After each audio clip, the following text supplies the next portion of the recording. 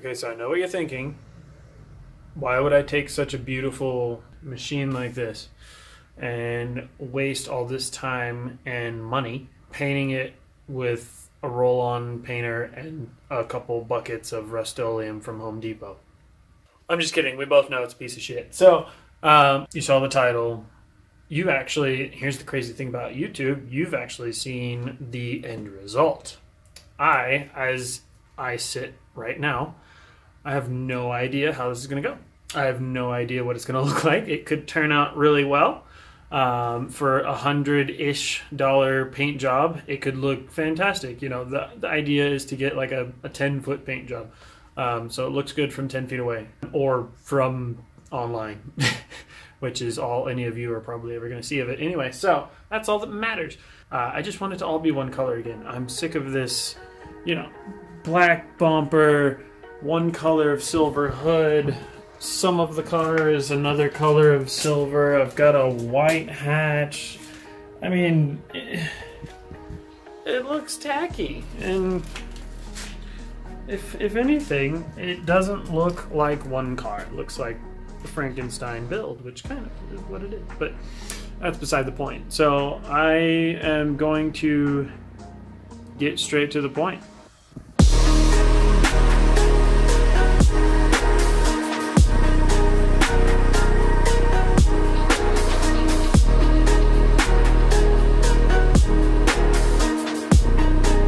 Well, this sucks. I killed my sander. It's like, I've got one section of hood left, and that's because I've got a little body filler. I'm waiting for it to dry. This part of the hood's done. This side of the car is mostly sanded, except you can see the shiny bit on the rear quarter back there. The roof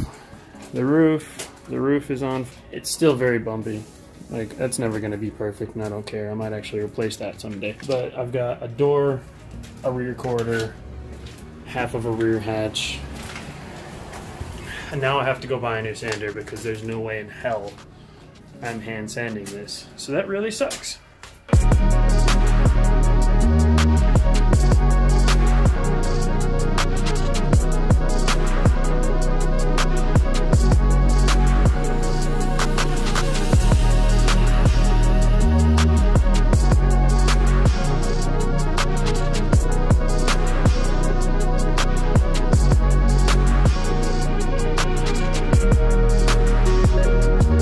Okay, well, I would say that is it's a really good test. I like it. So I decided to go ahead and do one just straight out of the can with just the smoke gray. And I am very happy with my decision to not just paint it that color, because that is super light. I know I just put a teeny tiny little thin slab of it on there, but like, come on, that's not even close. So like I said, that's more the color I want. And this is significantly closer. I'm actually really happy with this middle one. It looks really dark right here, but then once you put it on something that large, it's actually going to dramatically lighten it up anyway, at least to the human eye. This is just too dark. I'm glad I didn't do 1-to-1. So this was a 1-to-1. This was a 2-to-1 gray over black, and then that's just plain gray, obviously.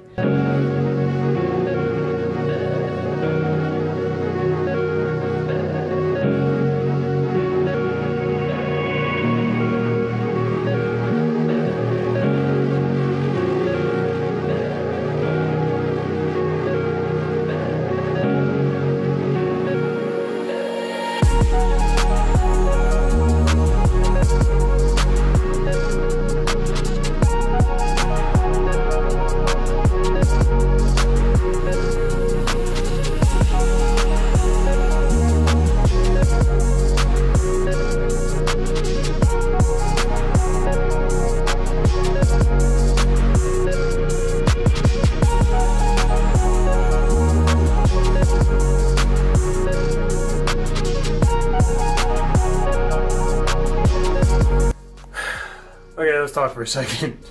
I've actually been putting the rest of this paint job off for a while. It's been a few weeks, I think, since I last did anything with it. Mostly out of frustration, but also because the weather has just been like freaking terrible. Too cold for painting, and too cold for me to be in the garage. But basically, the frustration part comes into a mistake I made. So, whenever I first bought all the materials and everything, you might have actually seen earlier in the video, I'm pretty sure I probably warned you not to do this at this point. I got this stuff, and I should have got this stuff. This stuff is like milky white. It turns out it is, and you can't see it because it's not in English, but it's a substitute mineral spirits or something along those lines. Basically, it's not proper mineral spirits.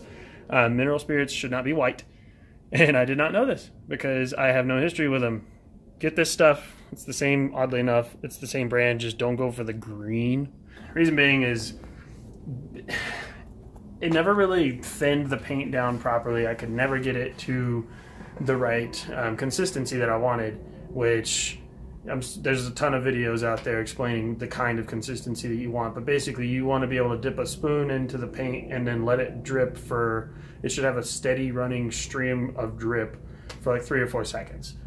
This wasn't doing that. So I just did it anyway. I used it and it did fine, except that it was doing some weird things with the colors, and I actually ended up switching from the gray to the blue because I thought it was the paint. It wasn't the paint. So yeah, a lot of extra work that I've had to do. So now I've got some sanding to do because whenever I did the last coat of the blue with the proper stuff, it bubbled up a lot more and I didn't have a blow dryer handy. So I'm going to do some wet sanding. I'm going to start painting again, and I'm hopefully going to get it done this week because there's actually like 3 or 4 days of really nice weather, relatively nice weather. By nice weather, I mean it's only going to get down into the 30s instead of the single digits every night for the rest of this week. So hopefully I will be finishing this up very soon while I still have patience.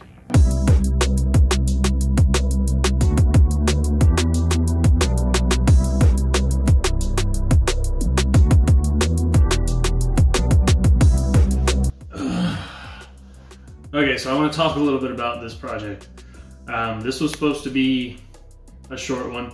It was supposed to be done in a week or two's time. In theory, it can be. Even the way I did it, I changed colors halfway through for, reasons mentioned earlier. I wasn't really thrilled with how it was coming out even after I went to the blue, so then I found out some other things were going wrong. So yes, I've run into some issues. A lot of those were caused by me, but it's okay, it's a learning process. I have finished the car. The car is done. I do need to paint these wheels in the meantime. They're not going to be the track wheels, so they're not the final product. I don't really care particularly about these wheels, but they're ugly right now and they don't match. So if anybody has any ideas, comment below and let me know what color would look best on this. I'm thinking like a dark gray, maybe black. I'm not a big fan of black wheels, but we'll see. What I decided to do is, as you might notice, I'm in a different place now. I've been moving for, I don't know, a week now. It's been a long process. And I wanted to finish everything because I had to get everything out of the garage before I move because I don't have a garage anymore. And I needed to finish the job quickly.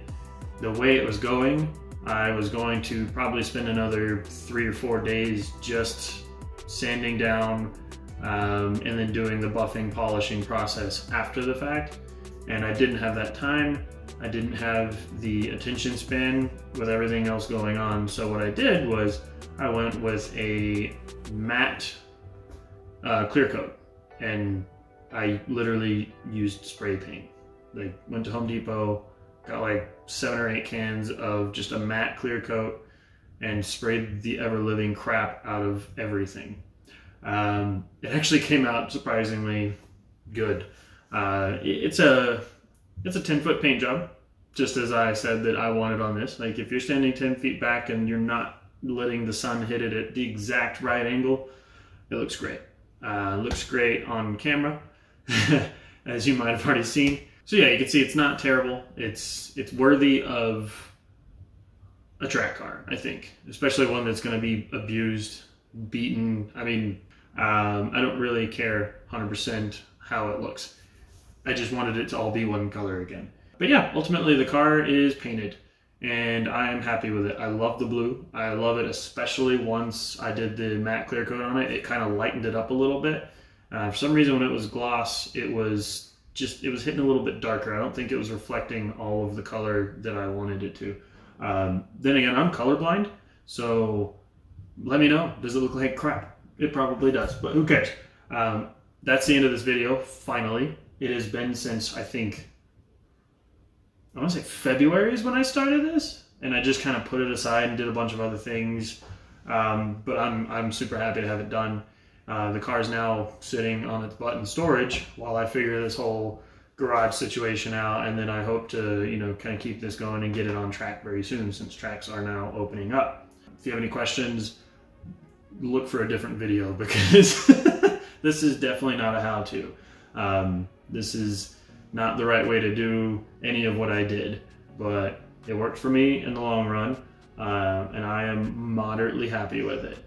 So thanks for watching, and I'll see you next time.